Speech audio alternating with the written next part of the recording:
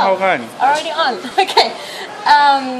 Yeah, I wanted to tell you guys from my morning that I had this morning. So I went up to Tap and was really happy because I made it in a really good time for me, at least. It was actually the first time I challenged myself since my burnout last year, last April, and that's a huge one for me right now because I actually felt really good doing it. Usually when I did too much, like in the last year at home, it's a little bit ago, but anyway, yeah, I would feel like the symptoms coming back and everything, and I would feel like really, really bad after it, not mentally, but physically.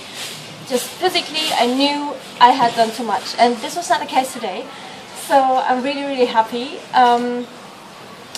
about that. And I had mango before, and 5 or 6 or 7 big mangoes after. And now I'm gonna have the same again, and after that I'm gonna have this vegetable buffet, vegan buffet. They have like, come with me. They have like all sorts of vegetable dishes. It's all vegan, but some of it is with oil, but they actually agreed to open just for us, for the festival, longer in the evening and to make also oil-free dishes. For example, this vegetable mix or this pumpkin mix. I think this is oil-free too, with potatoes, and yeah, it's really cool. So I'm gonna eat myself full with this and then go to the Q&A and film it for you.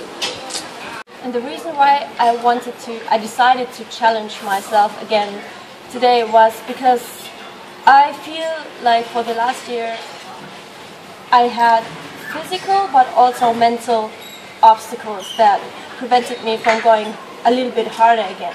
Because when I went harder, like I felt bad, but I think not only physically but also a bit mentally, because what I experienced with my burnout has a lot to do with fear, actually. So when I think back, like when I remember it, I really feel like I never want to experience this again.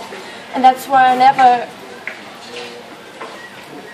I always wanted to make sure I don't go too hard at all. So I always wanted to make sure it's low intensity. And so I felt like my mind was getting into my way as well. So it was not only physical anymore, for a big part, yes, but not only. So my mind would, keep me from trying it, because the symptoms coming back is the worst thing for me to imagine. So yeah, I was talking to a lot of people, also with Harley, and he encouraged me to actually, yeah, just try it, because I was always in that thinking, no, I can't, it's not mental, it's physical, I knew it, like it was a physical burnout, and I feel my symptoms coming back when I do too much physically, but I allowed, like when I heard different people saying it, that it might just be a little bit too much mental stuff, I was listening to myself and thought, yeah, maybe, actually I feel quite a bit like I can't live anymore. I feel quite a bit like I can't live my life how I want to. So I was always jealous of the ones who could go harder, jealous of the ones who could go really sweaty, jealous of the ones who can do what they want. And I was always like, yeah, I would like to do it, and eventually I'm gonna be able to do it again, but right now I just can't. So I really hindered myself from actually living the way I wanted to live. And so I decided to challenge myself today, and it worked out fine. So I'm gonna be careful enough, so like it won't be too hard, but this was a really good experience for me. Something that I'm really convinced of and that I know is physical might not be, like, this is my message for you, might not be only physical. It can also be, like, the mind is so strong. The mind can make us or break us, and that is so true. So, yeah.